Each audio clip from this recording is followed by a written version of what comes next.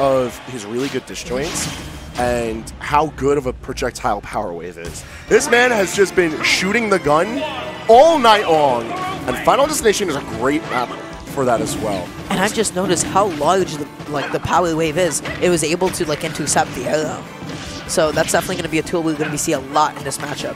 Yes, if X-Tro is going to want to make sure that he has any type of fire arrow presence, it's going to be through a lot of aerial pressure or close range, utilizing it for hit confirms. Yep. Otherwise, Dre is going to have himself a wonderful time being able to pick through that, jump over its standing range. It's going to be a lot of two-piecing from Dre, but he's already fishing for the kill pretty early on. Not to be surprised. And his ledge trapping right now is absolutely ridiculous. X-Tro is racking up so much percent. He has to be careful about jumping up because that is something we've seen from Dre quite a bit. He just did a drag down forward into a down tilt into another area. Really beautiful stuff. A little bit of a three-piece combo over on X-Tro's side. Really nice to see. Although now he's got to be careful because Dre's got just a little bit better of panic options. But Power Dive manages to break first blood for Winners Finals. I mean, you just saw X-Tro's shield depleting and depleting. That was definitely a shield poke. Well, he released it preemptively. But X-Tro evening it up right, so quickly. I feel like there's going to be a lot of instances where X-Tro can equalize the damage as well as stocks as they go. So to see where the momentum heavily shifts, I think is going to be the most entertaining for this particular set. Because look at that, it already climbed to 82, but we know that Young Link manages to get his boots on the ground confidently enough. X-Tro can just build that up really quickly. Yep.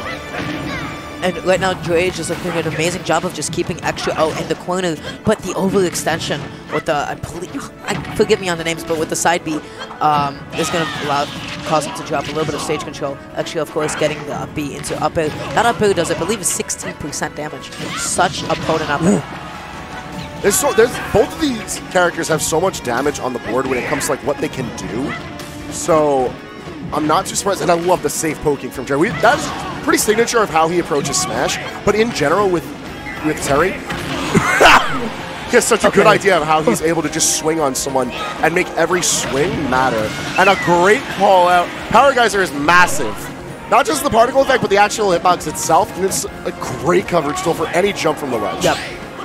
Just does so much damage. The hitbox is absolutely massive. But now that is going to be the F throw, not killing Terry quite yet. Terry is really, really heavy. He is almost in the class of supers. No, he's not that heavy. But he's a big boy, yeah. So he's going to be surviving a lot unless X-Tro puts some big effort into killing him. Look at that, even at 200, forward air not getting done. That is Young Link's kill throw, so that's really surprising just to see that not kill quite yet. That's going to be jab into. Okay. Bustrov is so good to use in neutral like that because it's look at the damage and how to rack up. Dre only had one interaction where he was really in control, and X-Tro sits on nearly 60 and counting. And just dealing more and more, you have to be able to SDI out of the jab power dunk, and it's not completely true. Fantastic drag down back here into up B. And now, and what I've noticed from Dre a lot especially is he'll be hitting X-Tro shield, and then he does a really safe 33, 33, 33, or safe 50-50 by trying to catch a roll in. Oh my god. Nah, good DI's keeping him around. Yeah. From center stage, a little bit behind the center stage line, not going to kill, but X-Tro needs to be careful, especially now. Plenty of options available to Dre to end up the stock.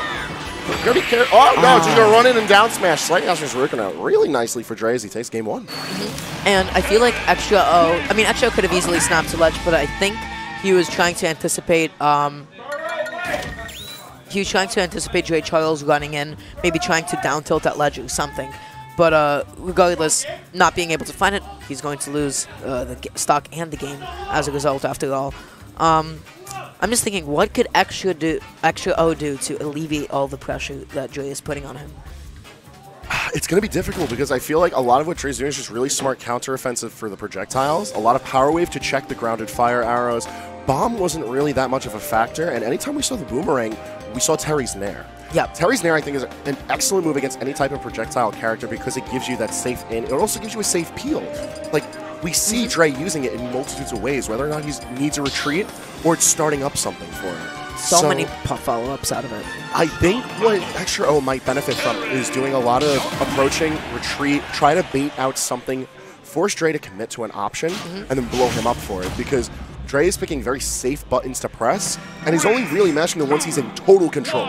Yep. And also, I just want to admire right now Dre's composure. You saw him close his eyes, take a deep breath. His eyes are like deadpan on the screen. Like, he is completely focused, and he really, really wants this. He wants to make it to grands.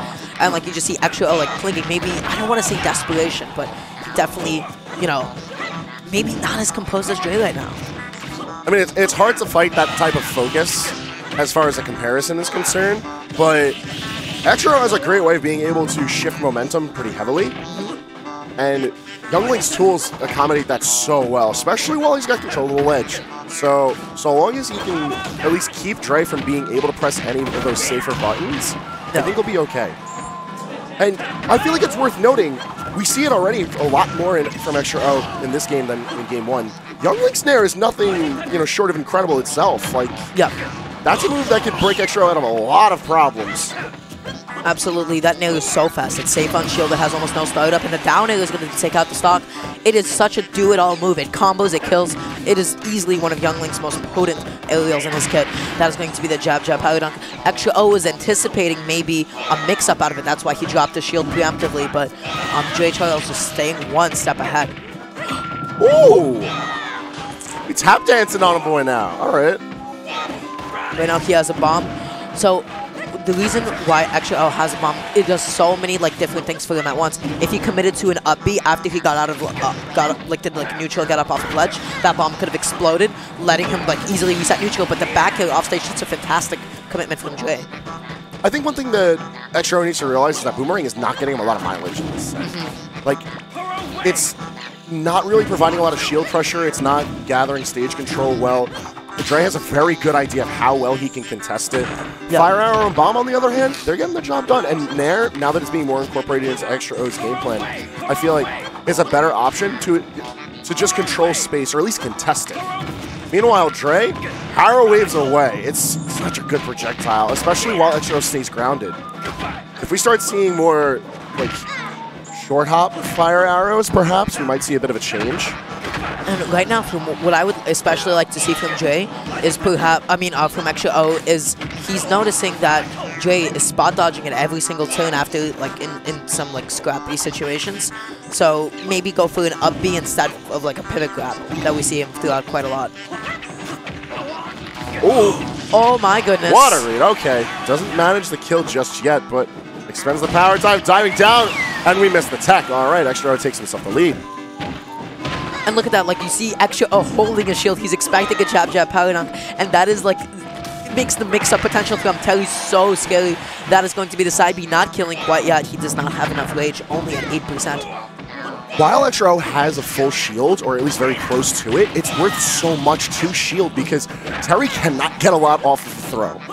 Like, his grab game is not as strong as you would expect of a powerhouse character like He does have a grab into his up B, which just deals so much damage.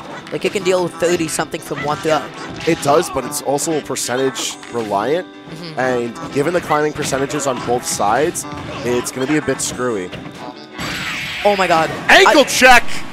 That was so brilliant from XenoArcadian. He had the stage, and he just kept on applying pressure. He had a fire arrow, he had a boomerang, he was doing a tech chase while all of that. So, that was just like, that was actually incredible from XenoArcadian. Take note about how when Dre was not able to establish stage control with Power Wave, you really had no safe peel. Yep. There was nothing to really prevent XenoArcadian from coming in and just start pressing all the buttons. He was in position for every tech chase. Absolutely. He was able to occupy space. Every time Nair could have gotten something, he got it done. Yeah. So I think really good adaptations on XenoArcadian's half. I'm curious to see what Dre does to change things up, because I feel like if Dre focused more of a breakaway, start to utilize Nair and Fair as manners of getting, as having Terry just break off without leading into something, reset neutral into his favor. That way he could start to try and pull ahead. But we'll see if that happens as we pick at the final destination for the next game. Going back to FD, of course, Dre would like to go back to the stage just as well he won, but I would like to see XenoArcadian apply all of like the different modifications he's made. I believe they went to Town and City for game 2.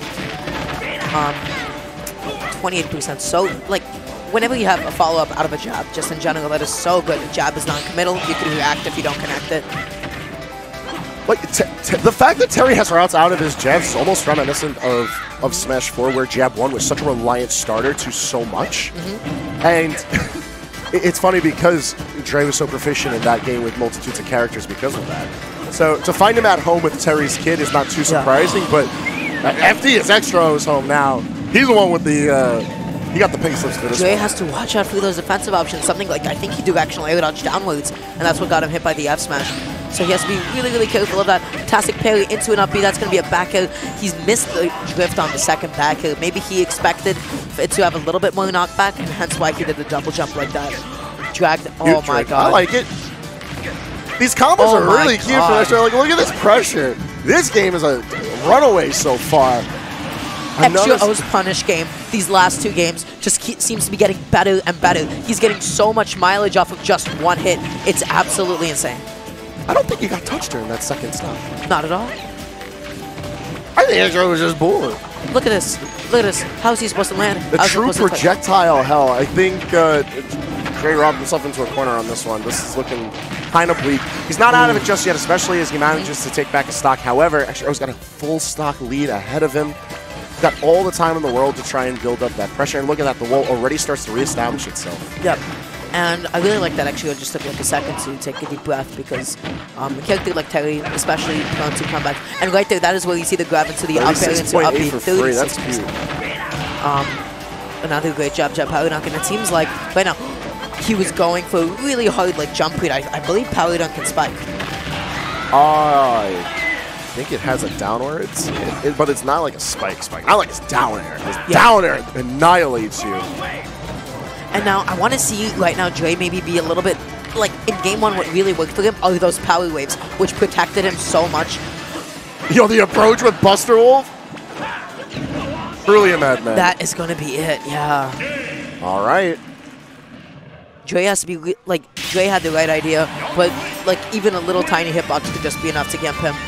When you're a character like Terry, your recovery is so limited, it's so linear. Granted, it has a giant hitbox on top of it, but, you know, you need something with a lot of distance to be able to commit to something like that. Indeed, and very brave of Dre to pick back into Final Destination, considering how overwhelming the game was for X-Tro. But gotta believe in the man with a plan.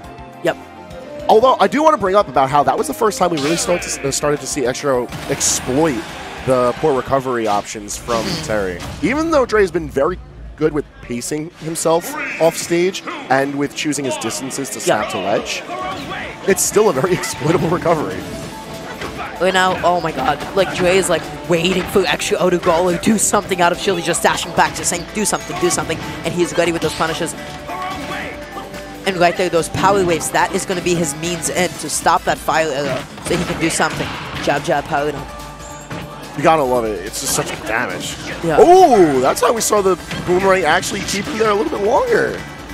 And like, I understand why Dre is like so desperate to get back to stage. Like you see him go for like air dodges like on top of the ledge, not even snapping.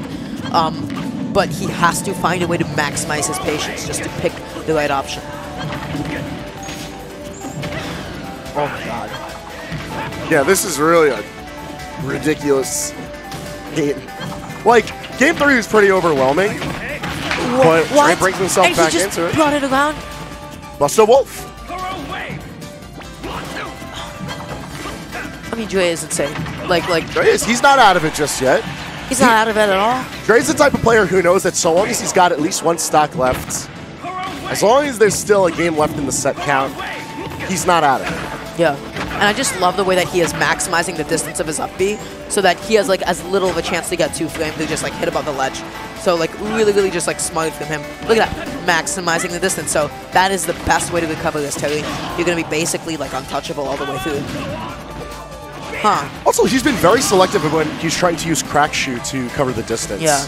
I'm not entirely a fan of the power dunk that he threw out the second time. It was definitely like a reactable distance for X-Tro. X-Tro bringing it back with his ledge trapping and the boomerang actually snuffing out the get-up attack. I like that. The aggressive grab inwards, stopping the power dive. Very smart. I like that X-Tro has now started to get a lot heavier on the zoning aspect of Youngling's kit whenever he sees that Dre's not like threatening power wave. Like Dre is clearly not comfortable with the amount of space that X-Tro has in his control. And I just love the way that extra O this set so far is just alternating between what am I going in, when have I properly conditioned him to the point that I have such a strong lead that I can run up and grab him. Power Gazer Whip is going to manage to drop a stock for Dre. And that is beautiful from Extra O. He noticed, hey, Dre is using all of these spot dodges. He's just going to throw out an up smash. It's active for so long. And even though that up B, like, is really, really, like, fast and somewhat safe on shield, like, obviously if you parry it, I think that was just, like, a fantastic punish. Yeah, no, you have to parry the last hit if you're aiming to punish it. Otherwise, you need something along the lines of, like a frame 3 out of shield option, something of the nature, frame 3, frame 4, or faster. Yeah. Like, not a lot of characters have that in their kits, let alone have something that's, like, dependable as a reversal option. I digress. It still leaves us in a position where Dre's just throwing it out now. Yeah, oh my god. And this is going to be so hard to see. Okay, he's still able to hold it. He's with the charge version, he's fine. And because Extra O was in front of him, the returning boomerang did not hit Dre Charles. Had it been going on the other side, that would have been completely averted. Which is just, it's such a specific interaction that you just can't help but appreciate its intricacies of it. I'm also pretty sure that Buster Wolf has armor upon successful landing, so like, I don't think things can interrupt it once it's like set. I like what Dre was going for, but that was kind of a rough one. Either way, that is 3-1 for Extra O. He cements his place in Grand Finals for tonight. Like, I really appreciate Dre's, like, he wanted to go hit the bomb so that he can, but he could have made it with the charge at up B. I think so. He also had the option of crack shooting, which would have been really dangerous, but it's there. Nonetheless, like, with all that pressure that Extra O is able to put out, it's no wonder that, like, this is where the Titan falls. Yeah.